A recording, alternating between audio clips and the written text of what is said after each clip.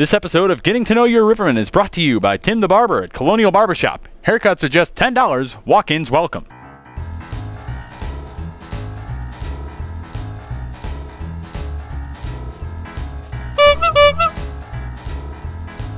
There's a couple of guys between Scrobes, Sums, and Stu. They all like to kind of go at each other pretty much all day in the locker room, and they all kind of sit on each side of the room. So you kind of get jokes from all angles of the room. I sit in between Summers and Willie, so I hear some pretty funny comments coming out of those two. I'm sure a lot of the guys would probably, say that I like to have a good time.